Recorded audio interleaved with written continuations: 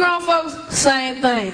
Like, for example, y'all always telling y'all kids, don't lie to me. Don't you ever lie to me. Y'all be lying to us. You lied about the Tooth Fairy, Santa Claus, the Easter Bunny, the Boogeyman. But y'all tell y'all when y'all really be lying? When y'all really be lying is when y'all whooping us. Talking about, I'm whooping you cause I love you. You ain't whooping me cause you love me. You whooping me cause you mad. See? Y'all lie to us, we lie to y'all.